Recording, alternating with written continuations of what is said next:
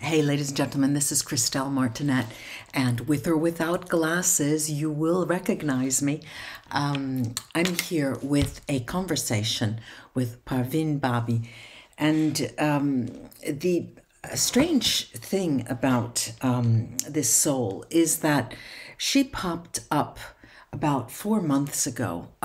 It was around the time that I had put up, I think, the third channeling session with Sushant, and it always comes as if it were knocking, a knock, and I'm halfway between sleeping and waking up, and the name comes. And so I just put it aside and let it be because I had other things going on. And then the messages kept coming out more and more. And so I've come out now with, there's something that she is trying to say. And of course, for those of you who don't know anything about her life, I will talk about that a little bit. And it's things that are commonly known. And then intersperse that with questions that I've got from you. Of course, if you've written questions late last night, or that's a Thursday or a Friday, I won't have those questions. And I will be reading questions, naming the person, but I only take questions that are not doubled. So if I don't read yours, that means it's included in another question. So let's start. And first of all, I have to say that as everyone describes her, as the press has always described her, she's like a fly, like very, very light. Her soul is extremely light. And apparently she was very thin toward the end of her life. Now, she was a film actress. Okay, she died in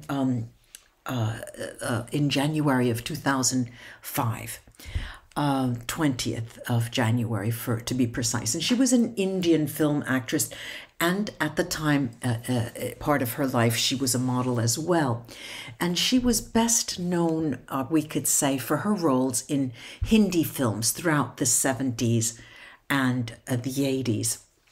And throughout her career, she was known as a glamorous fashion icon, and was one of the highest paid actresses during that time. Now, what is known about her and what captivated the Indian imagination was that she was a dazzling screen presence. Okay, this is why she hit, she made an impression on the Indian population so much. She dazzled on the Indian silver screen at a time when actresses and actors were more modest, especially women were coy during her time. She was sensual. She was glamorous, and she was successful. Her personal life was in the news as much as her public life was, and she was known for her sort of bohemian lifestyle, her bohemian choices, and these doomed romances. Okay, it seems the order of the day. The more beautiful you are, the more doomed your love life is. Later in her life, her health issues became to dominate the headlines. I'd like to take a few questions now. A couple of the questions that I had. I have Tanya here, Bhatia asks, I would like to ask Parveen Babi the role of Amitabh Bachchan in her life, in her fall, and in Bollywood today. No, just ask about him in my life. I don't now particularly want to respond about my fall as you ask. He, for me, was a very important person, a very important man. And I have to stress that as important as he was, as damning as he was for my life, not my career. Okay. Then we have Dipashki Mukherjee, excuse me for making a mistake in pronunciation, asks, who was responsible for your death and the cause of death?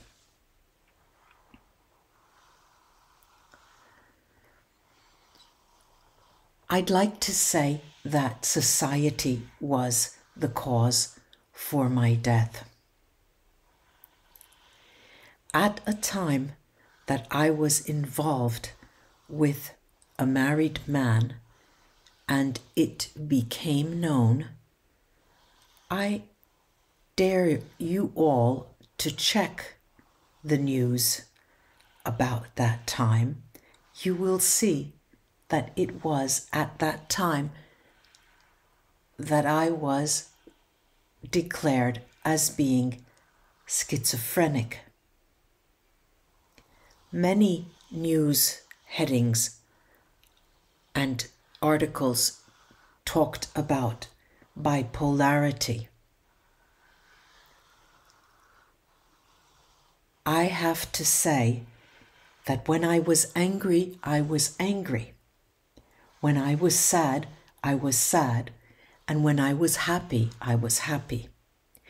If these things occurred within one day, people have a tendency to give you a label. But this was not what happened. My so-called mental illness came to the fore, came in the news headings at the same time as my relationship was with a married man. Okay, so there's a partial response there, but we'll get to that. Tara B asks, Har Parveen, you were an icon of your time, so beautiful and successful. What led your life to turn so tragic? One life lesson you would want us to know? What is that? May you find peace.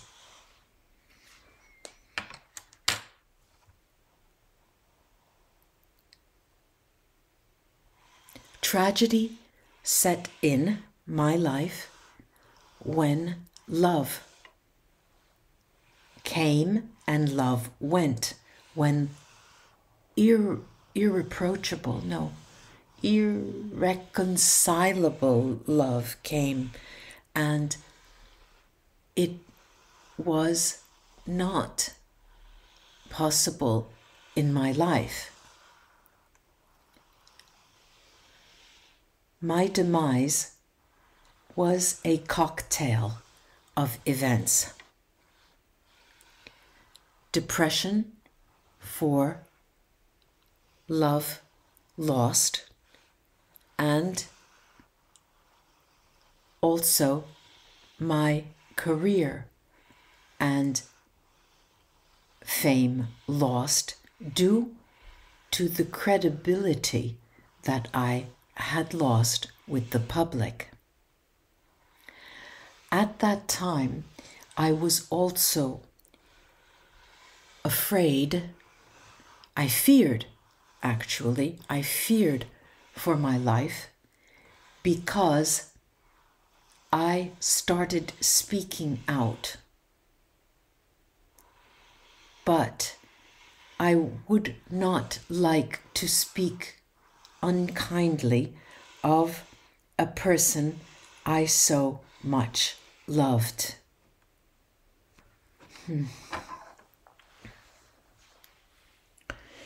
You also ask one life lesson you would like us to know. there are many lessons. One is, and the most important, is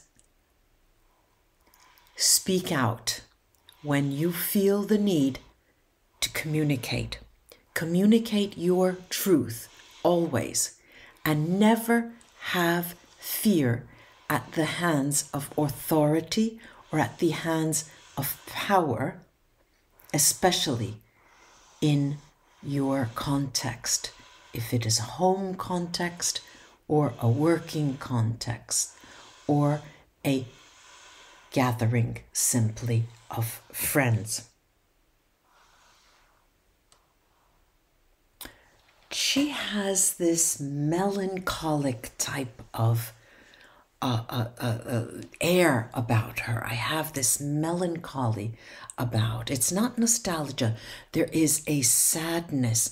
It's what the Portuguese called fado. You know, this sort of heavy melancholy without being depressed, but a melancholy just the same.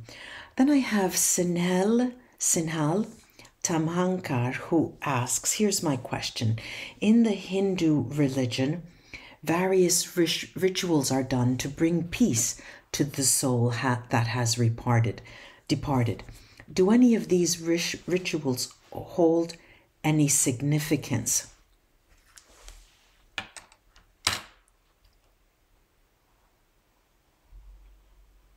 Yes, of course. Rituals are the salt of life and the spice of life. They are what makes life possible. They are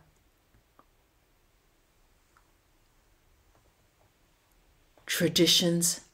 They reflect our culture and they reflect who we are. Yes, indeed, they are effective, just as effective as are chanting, invocations, affirmations, and what people call prayers. Okay. Then I have Sarita Lobchan. Sarita asks, hello, beautiful Parveen Babi. What should be an individual's purpose to worship any form of deities? Is it an act of selfishness when one prays and asks deities to fulfill their needs or wants? How do deities take human form on praying and worshipping them?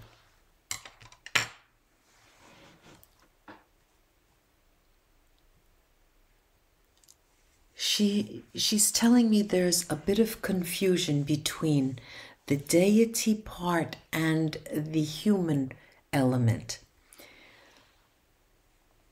Praying and requesting things for ourselves are fundamental.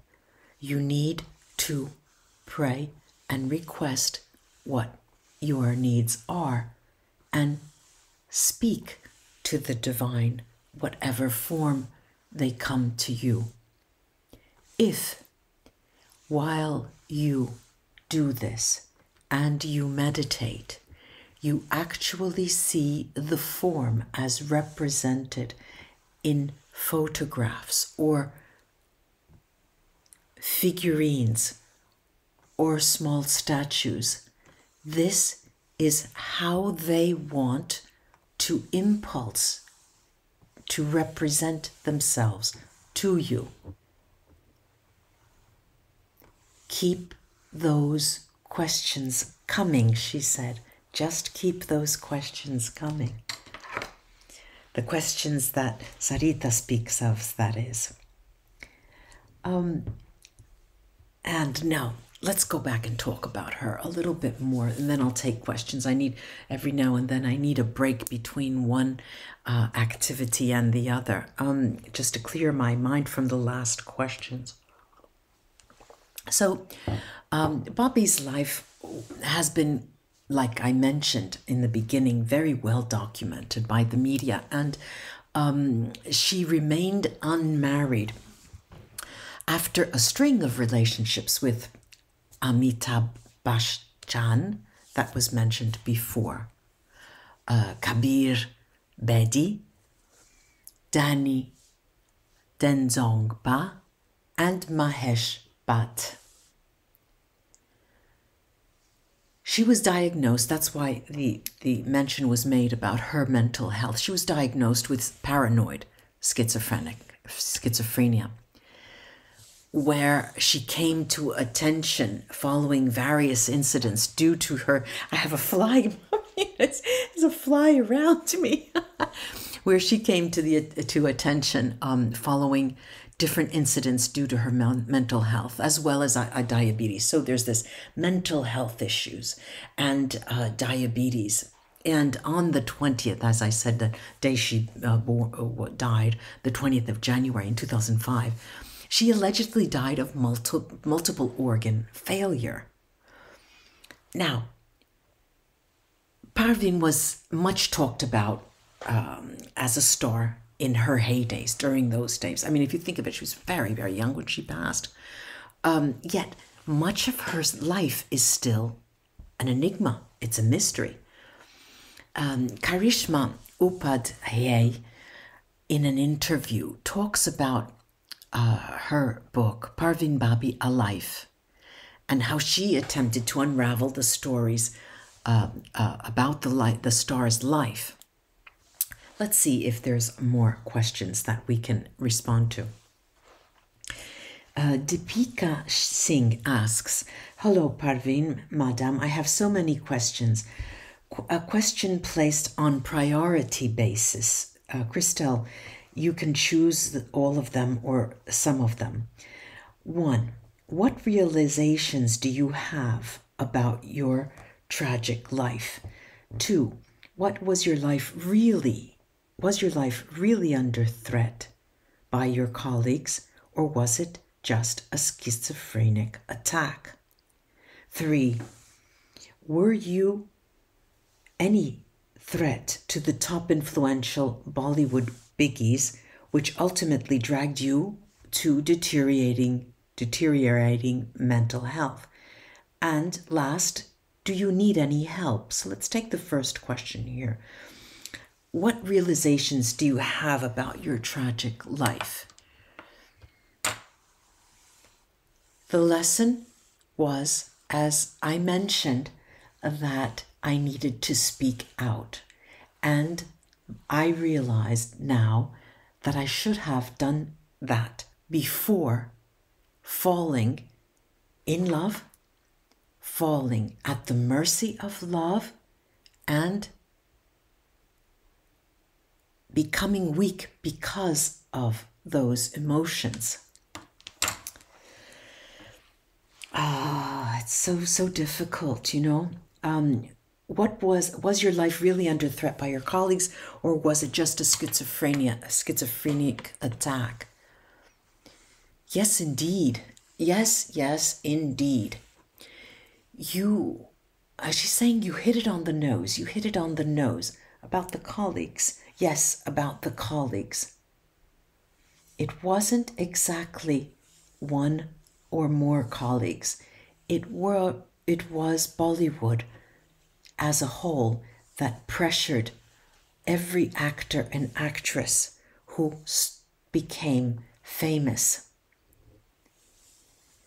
But I again stress that it was my love for a person who was not free that ultimately caused my demise.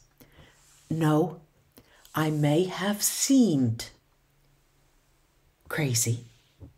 I may have seemed ill, but I was not mentally ill. I was not mentally ill. There were plots, I'd like to say. She's saying plots. She's saying another word. Stories, mixed stories, negotiations. She's saying there were negotiations between people I became involved with, men I became involved with, and the press.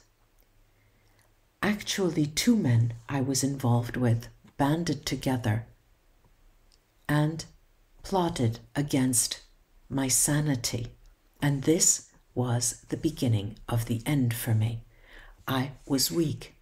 I did have diabetes, but it was not diabetes that ultimately brought on my demise.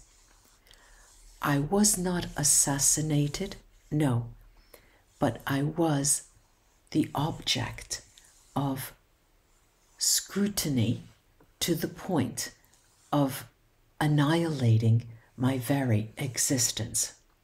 And if this is the case, then I can say I was a victim of societal pressures and two men's plotting against me. Okay. Were you any threat to top biggies? And was that ultimately the cause of your deteriorating mental health? She's saying absolutely not. No, no, no. She's, her hands and up in the air. No, no, no. She has a chemise, what I call a chemise dress with a cinched at the waist. It's white and flowing, cupping her breasts with very slim shoulder straps. And she's very, very thin and waving and flapping her hands. No, no, no. I was not a threat to any Hollywood biggie or smallie, she's saying. I was not. But I was a threat to a man who was not free. And this caused, ultimately, my downfall. I wonder if we'll get that. We'll get to that. We'll get that answer. Chocolate Thunder asks, can you explain the actual origins of the COVID-19 virus and what is really going on? And is the concept of a new world order an actual reality? We've got lots of questions here. COVID.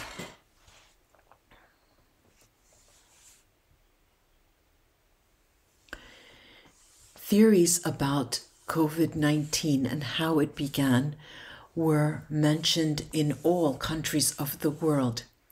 But in my truth, and I will say this once only, my truth, not your medium's truth. I guess she's talking about me. My truth is that it occurred. Excuse me, I have to get rid of this fly before doing anything else. I think I've got rid of the fly, but let me just...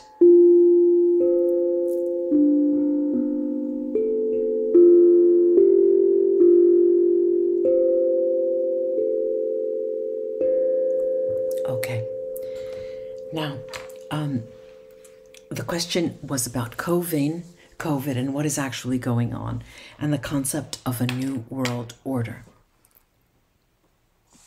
Yes, my truth is it was created at the hands of both the United States and China. When I say hands, I speak of a laboratory, and together it was created. Here too, there was a backstory that we will never understand. By we, I mean you, and I will never understand why, but the idea was to create a threat, but the threat got away with itself. It became a reality and went out of control. You ask about a new world order, and I believe the questions are linked. And it is not by chance you asked both of them. The notion of a new world order is as old as the beginning of time. People thirsty for power have always thought that by creating an order, it would give them power. You will find that this is also linked to other issues of aliens and alien abductions.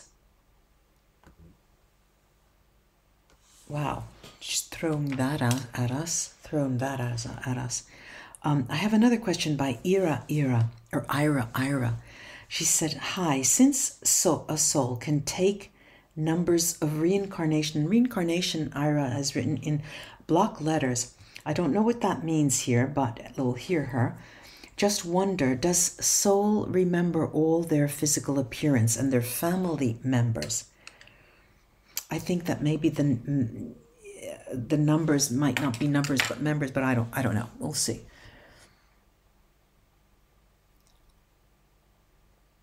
Yes, very much indeed. She's jumping up and down, and this white chemise dress is flashing up and down. It is true.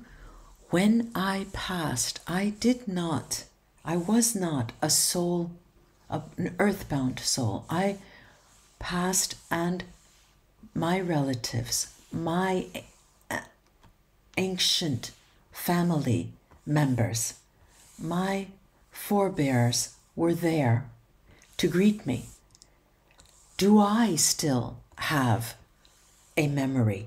Does my soul still have a memory of earthly relatives? Yes, of course. And I communicate with them.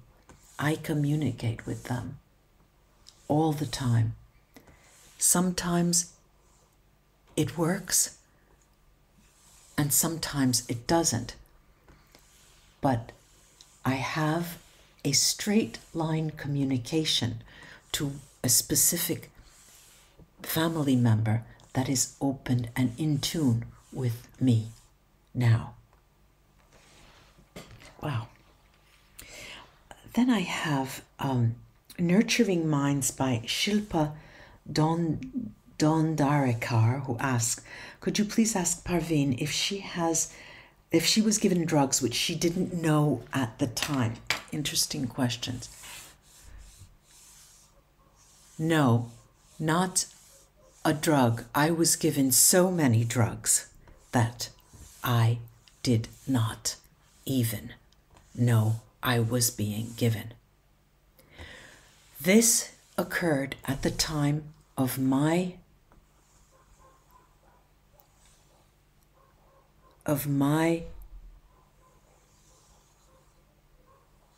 definition of how people defined me as being mentally ill. I was in and out of hospital care, institutionalized, and in those periods I was given so many things I can't even begin to list them. Can you understand now why I died of multiple organ failure? It was not only diabetes, but all the rest together. Well, we got that out. Then the last question for this group, Amit Gildial asks, is the COVID situation in the world some karmic justice, or is it nature's way of restoring balance, or just to be taken as another accidental happening, another accidental occurrence? No, none of them. It is and was intentional, as I just said, on behalf of laboratory researchers who had band together for the sole purpose of creating a world threat. Okay. All right, so let me get back to talking about her and just relaxing a while and getting my mind cleared of the questions.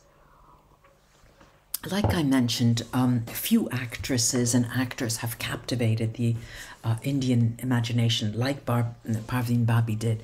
She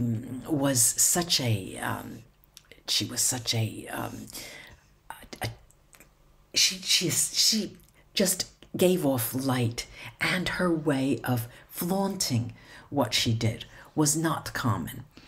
Now, we talked just before about, I mentioned Karishma Upadhyay, her book, and how her book had brought up a lot of answers about Parveen Babi's book because it covered her life from birth to death. And while the relationships were an important part of Parveen's life, there is a lot more to her life.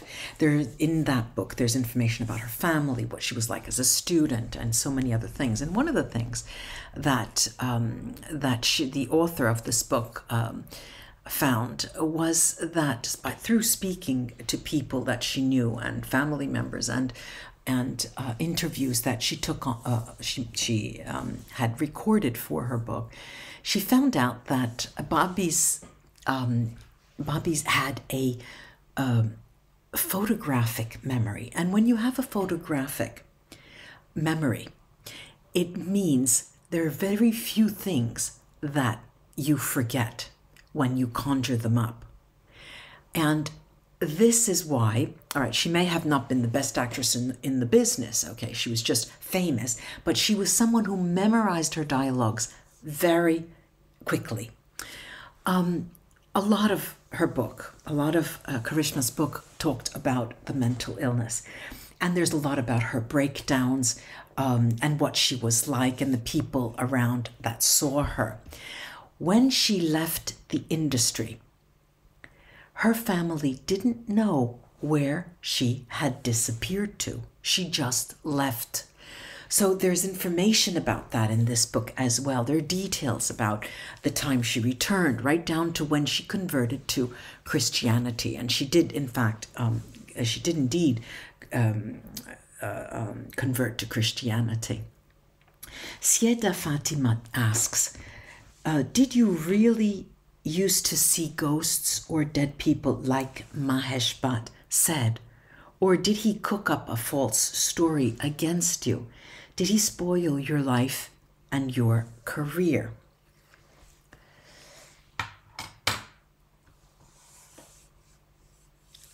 Again, someone hits it on the nose, she's saying, on the nose. He has done so much to ruin my career that I don't even like wasting time mentioning anything about this. Yes, I saw ghosts. Yes, I saw spirits, but everyone does. This was his way to denigrate me to remove credibility from my sanity. And yes, he damaged my career greatly. This man, Mahesh Bhatt, keeps coming up. Another question comes from Vibhuti Aurora. Hello, Madam Mama Christelle. I love that, Mama Christelle. Hope you and your family are doing well. Thank you, they are. Please ask Parveen what is her advice to young girls who are too bold to take calculated decisions and risk themselves. Now, there seems like a contradiction here, but maybe Parveen are not bold enough, maybe. I'm not sure. Well, let's see if Parveen gets that. They need to take risks. They need to be bold. They need to speak out. And not only young women, all women need their own voice and not the voice of someone else. It is difficult, especially in a culture that stifles the voice of women, even today. But one suggestion, I'm urging you, it is not a suggestion. Speak your mind. The world needs you. Okay. Then I have Crystal Maiden says, is time travel possible? Has anyone time to travel with or without a machine? Oh, she's getting so exciting, you know, as if she were bouncing around on a trampoline. She's saying, Lord, Lord, Lord of the flies, as she's saying. She's ecstatic here. I can concentrate on her. Okay. Yes, you time travel all the time during every waking moment of your day. There are timelines that we are unaware of. We act and exist in different timelines with different people and many of the same people. You remember at all any dream that you may have had when you were part of one of, she's saying, the Chinese dynasties.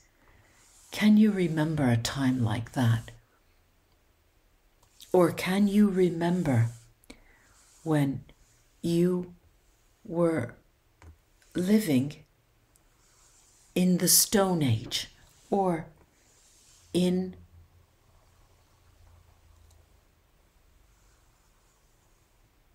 a futuristic spacecraft where travel was so rapid?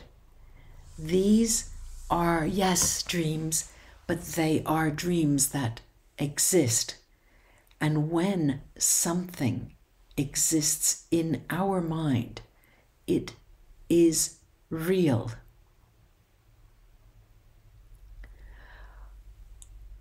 My example to you is when you read a book or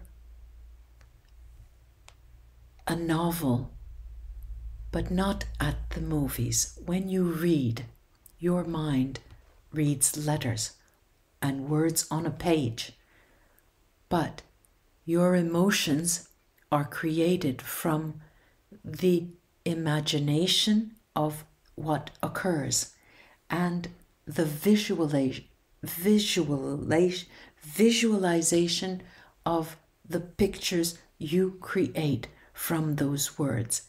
They are real for you.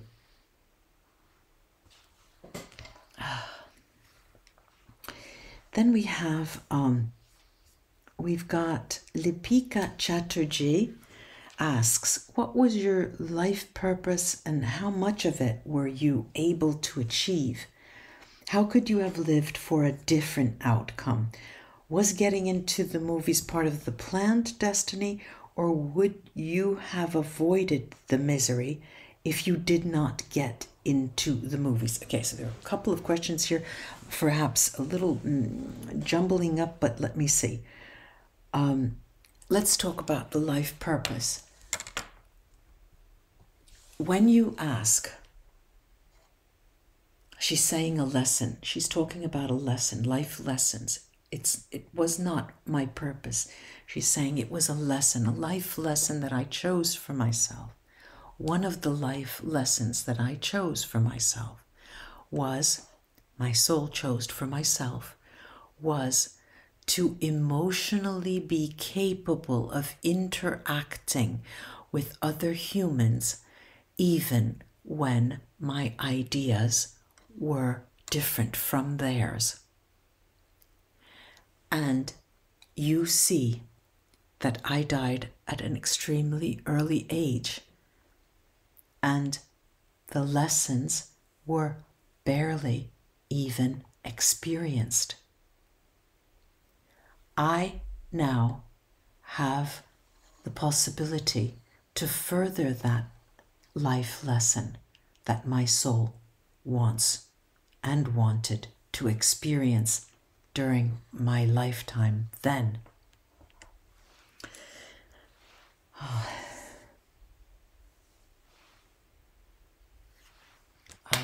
About the movies and getting into the movies and having the possibility to avoid the misery.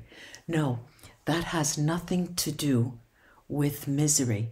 It could have been a supermarket. I could have worked in a shop. I could have been a waiter or a waitress. I could have acted like a boy or a girl, and people may have criticized me.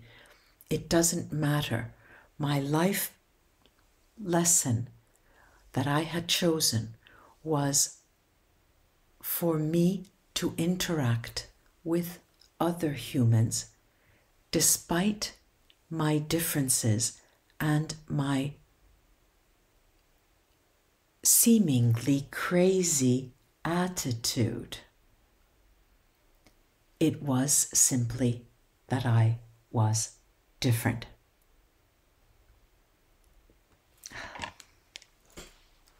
This is hard to wrap your head around, and I'm having trouble with it myself. But there's another question from Sutapa Chowdhury. Do you, this little sound's going on, do you find your spiritual path, did you find your spiritual path when you left Bollywood? What was your state of mind before death? She's saying shame. She's saying that she left because of shame, because she felt she was unable to continue with that lesson and the desired experience she wanted to. She was overcome. I was overcome by two men. She's saying two men that ruined this lesson for me. And I decided to leave. My soul wanted to leave. Well, I hope the other questions will get a clarification with that. Let me go back and talk about the last things that were happening to her. She once claimed that Mr. Bashshan had tried to kill her, but it was later found that she was suffering from schizophrenia. This is what she was alluding to, probably. And according to her doctor, listen to this, the way he put it. She was suffering from paranoid schizophrenia because of her failure in love and no support from her family. Okay, now, part of this could be true. Part of it could be true. But it seems, at least to me, an outsider, that the two came up at the same time. This experience with Bashchan, and that if she had a loved one with her, the doctor had continued thinking, who was concerned and compassionate, perhaps it would have been possible to treat her illness and her life would have been different. Okay. And when she died, she, in her tribute to Amitabh, she said that she was a great person, and he would often visit her place as they belonged to the same social circle. And commentating on the allegation, and it's, you know, the word allegation is just in itself is as if it weren't true, you know, the alleged. What he said, he actually wrote it, he said, the nature of her illness was such that she was terrified of people and was prone to all sorts of excessive delusions and hallucinations. Now, I'm going to go through the last questions that that I was given, that I put together, and one is by Asak S, who asks, was it schizophrenia or were you surrounded by negative souls? Oh, that is the question of the day. It was not schizophrenia at all. It was not schizophrenia at all. She's saying no, no, no. It was those people around me who did not want me to speak out. That was the problem. That was the problem. Yeah, I guess that was the problem. And Priyasumit 1208 and so on asks, hello Christelle, please ask Parveen Babi that there are lots of people who died due to COVID and did not even get proper funerals. So what happens to their souls? This happened all over the world, and India has a tradition of proper chants and worships done for the loved ones who pass, but in this present pandemic, nothing like this is possible for those who pass in hospitals and are taken directly to be cremated. Where do these souls go? Does such death fall under untimely death? Or these who have passed were destined to die like that? Do these souls find light, and do they unite with the Almighty? Let's see about that.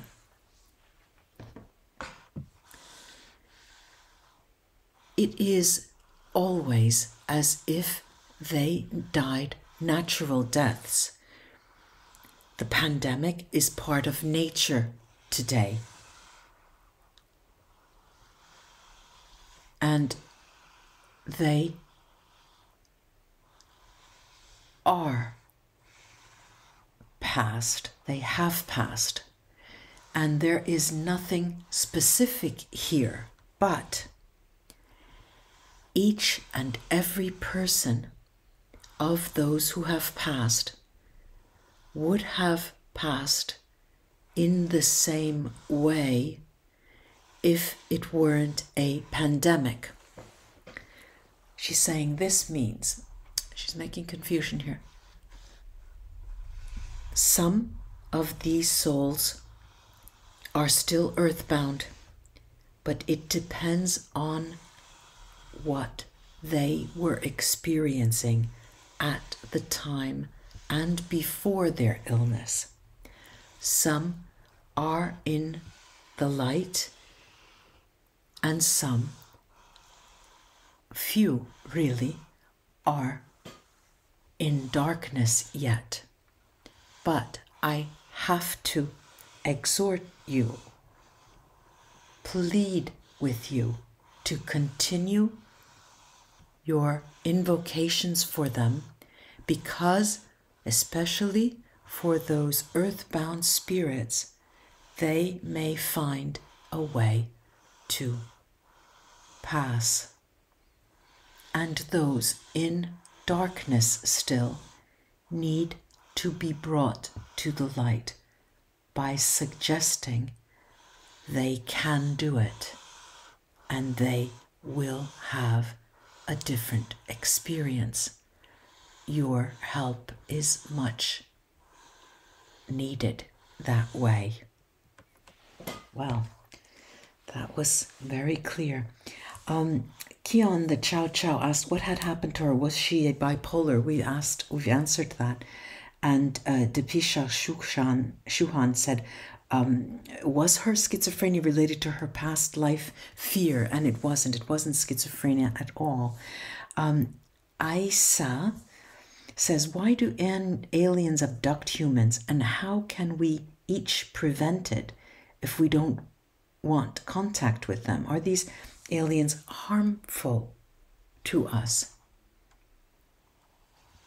No, it is hardly preventable. She's smiling, though, when she's saying this. It has happened since the beginning of time. There were beings from other parts of the universe who have come and tried to influence consciousness on Earth. Originally, aliens could be thought of as angels sent to alter humans' consciousness. Now, they have been influenced negatively and want information from humans concerning emotional life that they do not understand. They are not harmful, but they are only harmful because they cause fear, and fear causes negativity. Shaivya Saxena asked, what was your biggest mistake in your life? She's very clear about this. It's loving a married man. Loving a married man. Nats asks, will the world ever get rid of coronavirus? How much more destruction will this virus create in the world? No, no, and yes. That's 2 no's and 1 yes. It will be gone, but there will be other forms. So my response has to be that this is a new reality. You need to adapt and understand that it will pass when it needs to pass. Please consider it a mystery today, but in the near future, it will no longer be a mystery. Gary for Grace asks, please forgive me, is it true another virus is coming soon, and when? No, it is here already. It's already here, Mr. Gary. It is already here. Please, all of you, let me finish by saying that there is no need for fear at all. None at all. And put your faith in the hands of the divine. Goodbye. And she's flowing away. She's flowing away with this pinnacle, like a pinnacle dress cinched at the waist, this white flowing dress. This was, it started out very melancholy like, but what came after was a sense of wanting to say something. It sounds as if she still does not want to she talks about a married man. It could be that about Shaan, who was a married man at the time when she was with him, and their relationship was well known, not well known, not even agreed upon, but this is my feeling. And let's say that she indeed has found peace, but the idea of not naming what she's mentioning, that you do mention the sin, but you don't mention the sinner. Well, that's an expression in Italian, actually. And no good comes from pointing fingers, she's saying. Just remember not to be afraid. I'll take that as the final message. Thank you all for joining me, for your support with this channel. I will be back, and love to you all. Please have a nice weekend. Bye-bye.